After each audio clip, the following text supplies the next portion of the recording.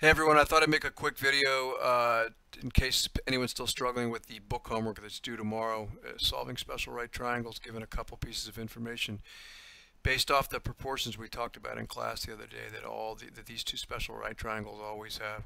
And we're always working off a generic picture of a right triangle like that. We call the right angle C, and so the side across from it we'll call little c. We can call the other one of the two acute angles A and the other one B, and it doesn't matter as long as we're consistent with how we do it. Aside from big A, the angle is little a, the side. Across from big A, the big B, the angle is little b, the side.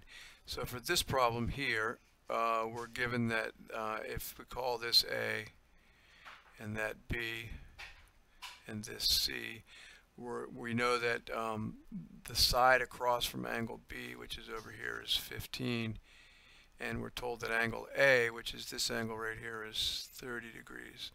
If this is 30, this has to be the complement at 60, because the 3 have to add to 180, and 90 is taken up by the right angle, so that leaves 90 to split between these two, so they're complementary.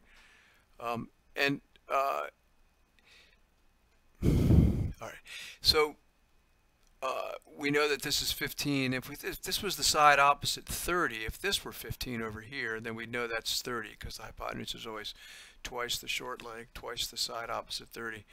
And it looks kind of like this is shorter in this drawing here, but since I've drawn the 60-degree angle here, then this has to be the short leg, even though it doesn't look like the short leg. All right, so what we do is we go and we look at our special right triangle ratios, which look like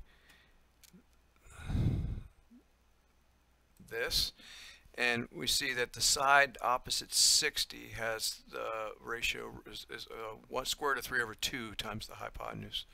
So if we go back to here, we know that if we call this side x, this is the side opposite 60, we know if we take x and divide it by the hypotenuse right there, we get square root of 3 over 2.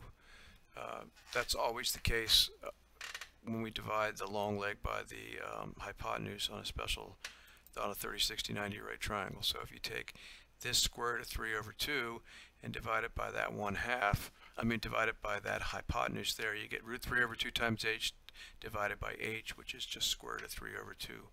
So that's always going to be the case whenever you take a long leg and divide it by a hypotenuse. And we know that this x is 15 here. So we can just write it like that, and then the only thing we don't know is the hypotenuse. So we cross multiply, that's 30, and this way is square root of 3 times h. Divide through by the square root of 3, you get 30 over the square root of 3 is h. Then we have to rationalize this guy, so we'll multiply the top and the bottom by root 3. You get 30 root 3 over 3, and that goes out, gives you 10 root 3. So this side would be 10 root 3. And now we can use the fact that the side opposite 30 is always half the hypotenuse. So this would be 5 root 3, because half of 10 root 3 is 5 root 3. In this second one here, we're not given any angles, just side lengths. So let's call this A this time, and this B, it doesn't matter as long as you're consistent. That's C, that would be little c, that would be little b, that would be little a. And we're told that A is 6 and B is 6 root 3. So if you take one leg and divide it by the other leg, you get root 3. And if you go back to your special right triangles and see, well, where does that happen?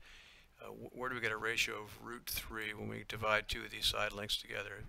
Clearly, if you take this root 3 over 2 times h and divide it by 1/2 h, you're going to get root 3, right? So if I take square root of 3 over 2h generically over half h, that goes out and that goes out, and it's root 3. So that means this must be the long leg across from 60 on a 30, 60, 90 right triangle, and this must be the short leg across from 30. So that has to be 30, and this has to be 60. And so now I know that this has to be the hypotenuse of a 30, 60, 90 right triangle, so it's twice the short leg. Since the short leg is 6, this guy is 12. So now we have all 3 angles and all 3 side lengths.